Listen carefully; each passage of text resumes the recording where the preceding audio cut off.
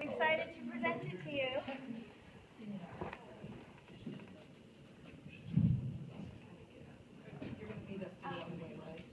Yeah, I'm going to be presenting here. So, as I was mentioning to Brian, you can hear. Thank you, Rory, for the introduction. I'm very excited to make this presentation to the board and the advisory committee and to the SMC staff. Thank you for having us. Let me just get my presentation set up here. What else are we doing?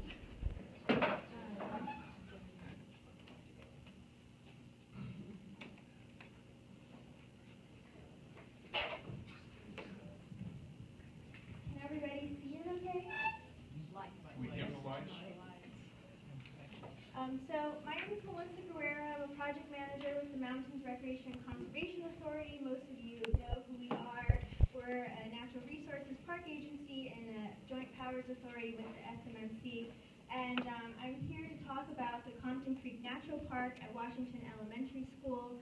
The name of our panel was Little Trails Big Impact, for the reason that our over 4-acre park is along the Compton Creek bike path. And so our idea is that the little sort of quarter-mile path within our little park would hopefully be a catalyst for bigger and better improvement of the Compton Creek bike path. Like every park project, public project, it's a team effort. So here's a photo at our ribbon cutting. We have a lot of our funders here and a lot of our community partners. And the great thing about this project, that I think it's a great pilot in terms of when it's a model for when you're building a park on how to also build community. So we really made a big effort to try to build a stewardship continuum through the development of the park project. And as I mentioned, you know, these kinds of projects take a team effort. So just to orient you to the school and our team, or I should say the site and our team, the school site, as you can see, is in the background. So this project is a 4-acre park on Washington Elementary School, which is a Compton Unified School.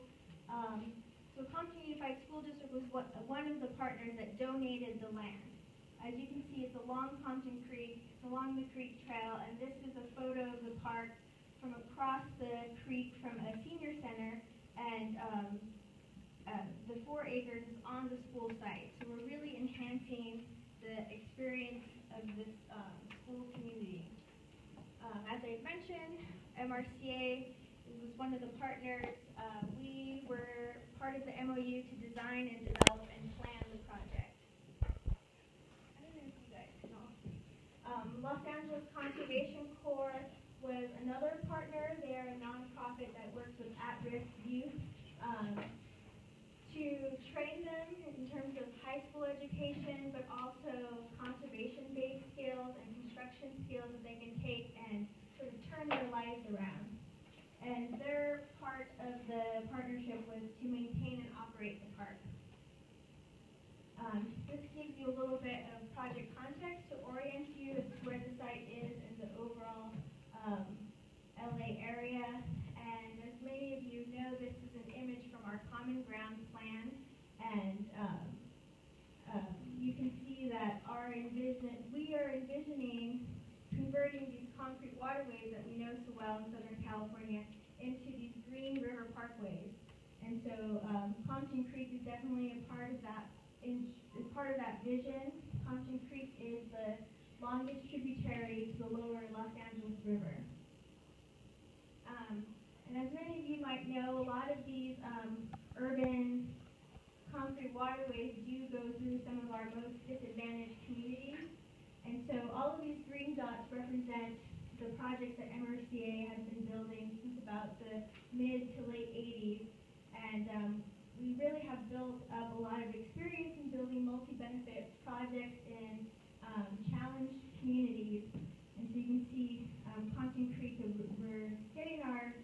we developed a lot of experience along the Los Angeles River. Now we're trying to, copy that along Compton Creek. These are the existing sections of our concrete waterways, and this is specifically of Compton Creek, and you can see why people would refer to it as the ditch. It just looks like a sort of alleyway. There's nothing really special about it. It doesn't really look like a safe place that you'd want to recreate along.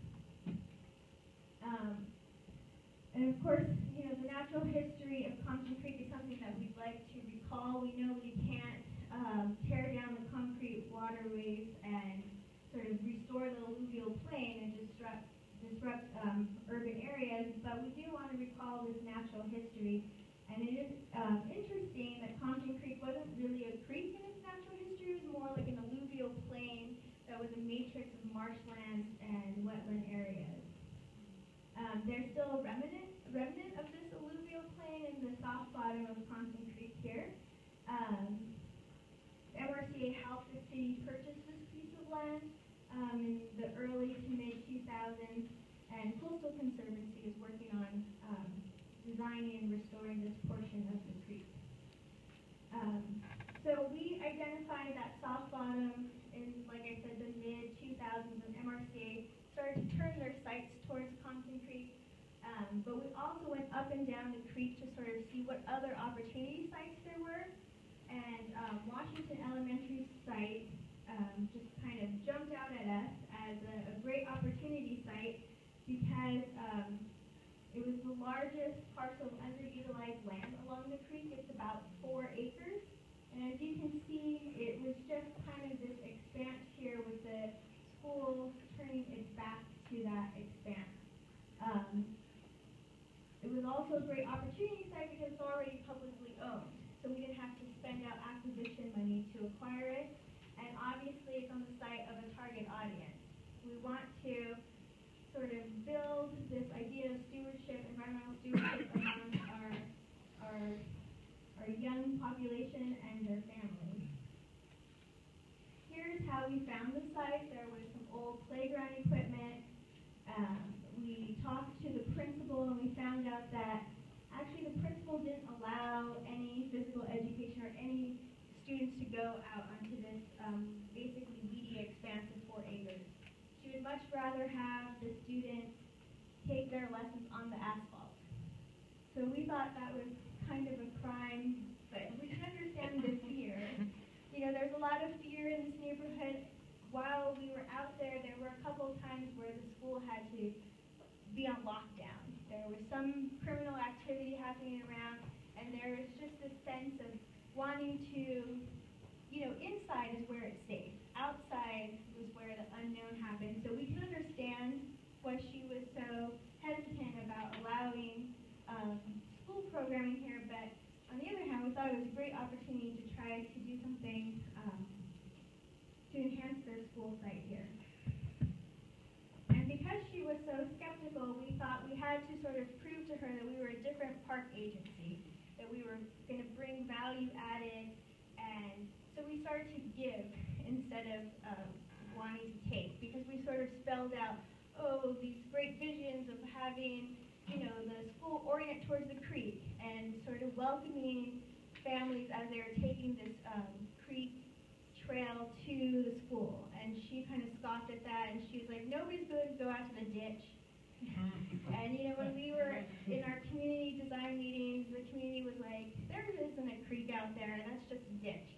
So we knew that there was education that needed to happen, but also the sense of trying to be generous and give them, you know, give them something to build a sense of trust and partnership. So we incorporated our wonderful interpretation division, and they did all kinds of wonderful programs with the school community. One of which was they held 4th and 5th grade camp here at KGR. And you can see they climbed up to Inspiration Point, and many of these students had never been to open spaces before, so it was just really valuable to have them learn about our California landscapes, but then also to learn that these are their lands. And we also engaged them in, you know, now that you learn a little bit about the natural environment, what do you want to see from this natural environment on your school campus? So here they are drawing the kind of things that they want to see back on their campus. And these are just images of them sort of getting out of the Compton context and just learning everything that nature has to offer. We also brought some of these natural experiences to their campus, so we had a naturalist sort of teach them lessons on their campus, and we built these garden boxes just to get their hands dirty. So all of those programs were a way to break down these barriers of fear about what the natural world is and what having a park on the school site would mean, and it really enhanced our community design process with the teachers, parents, and students.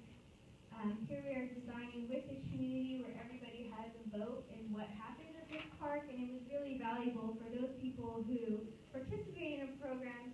They could now stand up for elements in the park that would preserve, our natural environment.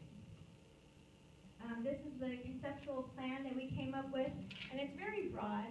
It encompasses the whole school site, and so we obviously can't develop all of this whole master plan all at once, but it did give us the chance to even envision this big plan, which did not seem possible at our first meeting with the principal.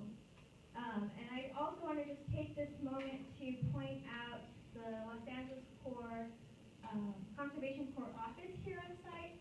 So I've mentioned before that they are going to take on maintenance and operations, and which is key because without them we could not have built this project. Compton Unified School District thought this was a great idea, and we had some advocates on the board who had worked with us on a previous project, but they said, maintenance is hard for us.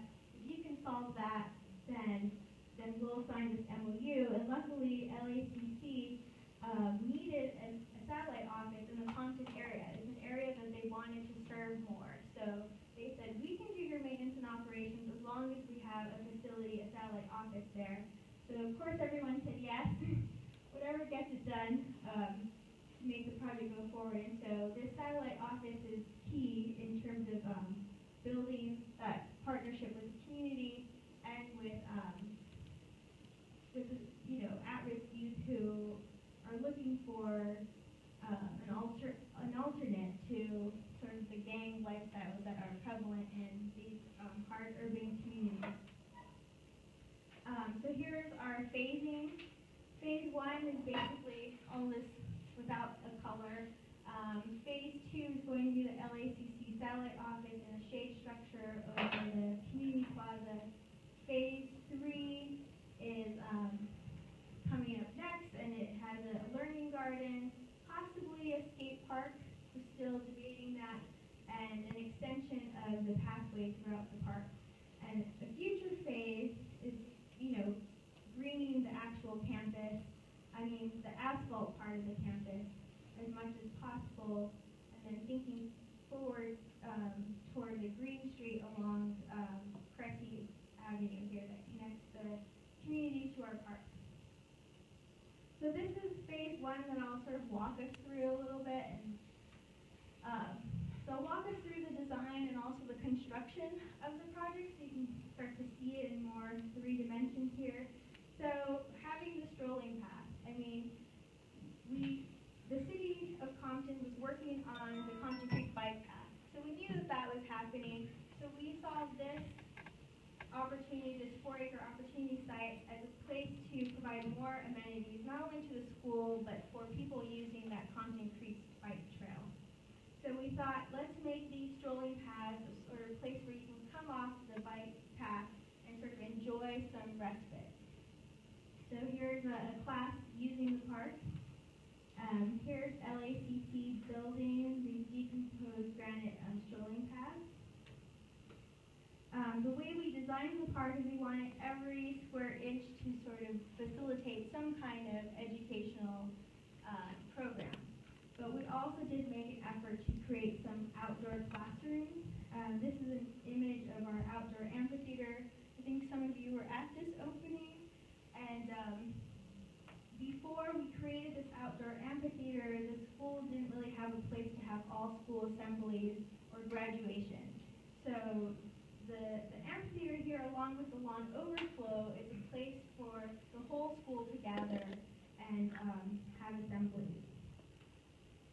And here are LACC building it. And I have to say, I watched them build this, and it was quite amazing because, you know, they were working with these irregular boulders, and so there was a lot of learning and a lot of work that went into making these look as artful as possible, and also be structural, because some of them were, you know, stairs, some of them were tree wells, so they had to be beautiful and functional. Here are some fitness stations sprinkled throughout the park. We really have had a lot of experience building these kind of natural parks along urban waterways, and so finding a way to activate them is really important in making them feel safe, but then also obviously providing some active recreation and to try to promote a healthy lifestyle. So here are some students enjoying the fitness stations. Here they are in construction. Another component of the park is what we call the free play field. We know that soccer is popular, we know that organized sports is popular, but there's a park across the creek that's a recreation center. So we wanted to have a free play meadow where students can kind of think of imaginative games, or the public can think of imaginative games. And so here we have these cute little girls playing some kind of game with a hula hoop. Here it is under construction. The park also has a bioswale system that does two things. One, it conceptually sort of recalls the natural habitat of Compton Creek, but it's also a stormwater management component in which it's handling all of the stormwater from the site and a little bit from the asphalt playground. It's filtering all of the water before it enters this underground cistern, which is about 127,000 gallons, or the equivalent of one rainstorm. In an average rainfall year, which is not this year, we could get about 2 months of irrigation out of this cistern. It's quite a feat for LACC to have pulled this off. There aren't a lot of big cistern projects like this in Southern California, so to have, you know, at-risk youth who are being trained to build this, and it's quite an accomplishment.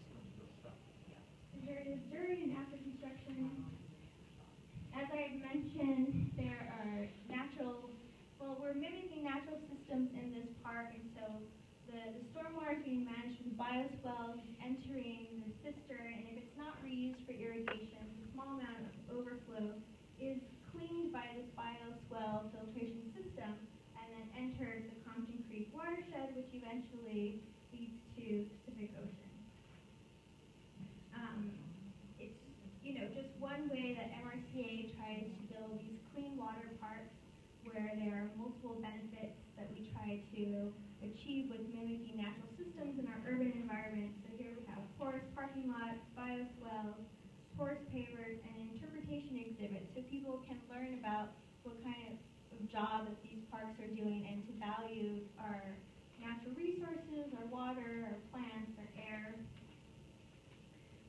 So as I mentioned, you know, LACC here is building the cistern, but the great thing about having LACC as a partner in this project is we can answer the question to the community, which we always get in our urban environments, which is, this park is great, but what about jobs? Our community needs jobs and training, and with this project, with LACC by our side, we could say, actually, this park is going to provide jobs to local youth, not only during the construction of this project, but in future projects with our satellite office here, and they will always be on site to maintain and operate the park.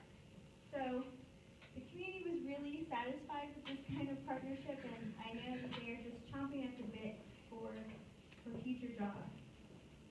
Just to give you a sense, you know, of LACC stats here, about 50 plus core members were involved. They worked about 17,000 core member hours. They learned how to read blueprints, rough and fine grading, masonry construction. The list goes on, as you can see. They learned how to work heavy machinery. I like this photo because it's a girl.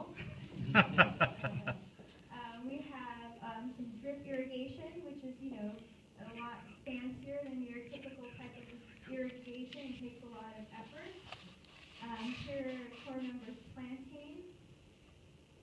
And here are just some more metrics. We planted nearly 10,000 native plants, 800 linear feet of decomposed granite path, 200 seat capacity concrete outdoor amphitheater, and so on. So here's the park today, and I have to say LACC is maintaining it really, really beautifully. Here are some of the plants a little bit more grown in. Here they are grown in again. I don't see any graffiti in sight. That's a good thing. And so we did have one rainstorm in the Compton Creek area. And here is the Compton Creek raging right next to the park. Here are our bioswells working. Here are our fitness equipment in action. And actually there's an interesting story about this woman here who's exercising. Larry is the park manager at the moment, and he met this woman during the opening, and she was very skeptical. She said, "Oh, this isn't a real public park." And he was like, "No, this is a public park." And she's like, "But it's on a school site, so it's not going to be open to the public." And he had to convince her, "No, it's real, it's public." So she came back, and she still had that question, "Is this really a public park?" And he said, "Yes." So now as part of her morning routine, she gets it, it's a public park, and she feels this connection to this park now. And I don't believe that she participated in any of our stewardship programming, but just by virtue of coming every morning, she has now taken ownership of this park, and she is our official first volunteer caretaker of this park. Our habitat, our native planting is working. Here you see a coyote in the future phase 3. We also have some killdeer who have been nesting here. And this has been a learning moment. And this is part of the stewardship continuum during the maintenance and operations part of this park. So we build in this habitat, and it's actually being used. And normally for a nesting, when you have a nesting bird, you have to close down the park. But because it's part of the school site and we want to make this into a learning moment, LACC actually constructed a type of protection of these nests that allows the students to still use the park, the public to still use the park, but still allowing these nests to be protected. So I think it was pretty successful, and do I have a photo? Oh, I don't. But they did hatch, so I guess it worked. So MRC will continue to stay involved in the park and provide interpretation and education programs as we raise funds to do so. I just learned from Jamie, the chief of our interpretation division, that we just secured funding to be able to take the 5th graders out to KGR for camp early May. So here they are again receiving education programs out in the park, and here they are posing for the camera. And just to go back to the stewardship part, the community building part of this, I hope it was sort of obvious in the presentation, but just to reiterate, working with the kids, working with the youth of tomorrow is really important, trying to build care for natural resources and care for this park, especially when people were talking about the creek as a ditch. We have the LACC core members who were part of the project, and they are now these urban greening ambassadors for this park. I've actually, every time I run into one of the core members who helped us, even somebody who translated at a couple community design meetings, they always ask me about this park. Once you have an experience with the park, or once you have an experience with MRCA and the type of education programs we provide, there's a feeling with the community that, now we're going to care for this site. I have a personal relationship to this site and the program, and now I'm going to take care of it. Of course, it doesn't always work so simplistically like that, but it has shown to have an effect on the overall sense of the community wanting to take care of the site. And as we learn, some of the neighbors are now sort of stepping up and wanting to volunteer and take care of this park. So we hope that this park will be a catalyst for more parks like this along Compton Creek and an expansion and enhancement of the